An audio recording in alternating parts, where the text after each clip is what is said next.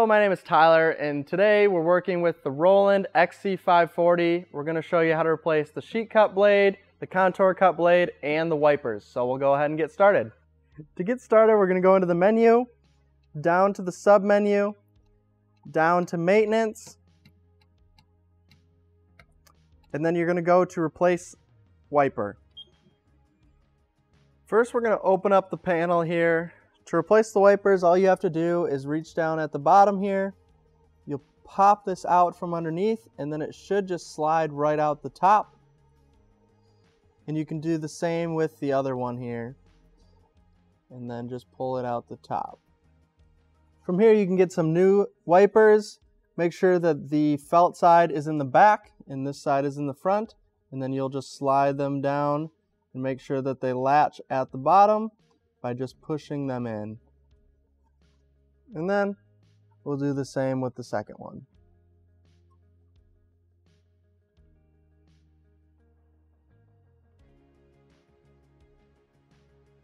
And then you'll just close the front cover again.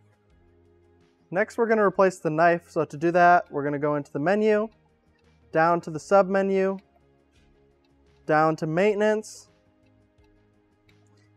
and down to replace knife, and then press enter.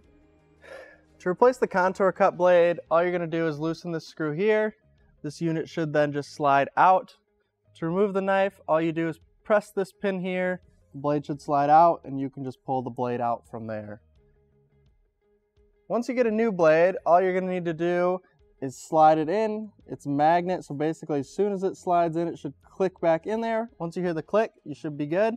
Then you can slide this all the way in, make sure it's nice and flush there, and then tighten this screw. For the sheet cut blade, all you need to do is loosen this screw here. The whole unit should slide out, including the sheet cut blade. Sometimes the sheet cut blade will get left behind and you'll have to pull that out on its own. And then, once you get a new blade, all you need to do is line up your blade with the little half circle that you see in the top right of this here. So if you put the blade up there, you can see that the circle is all lined up good.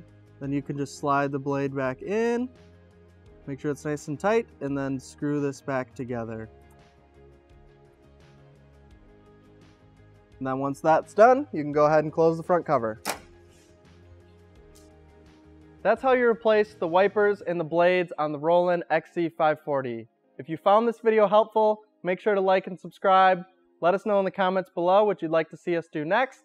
And if you liked anything you saw in this video, you can check it out at wensco.com. But thanks for watching, and we'll see you in the next video.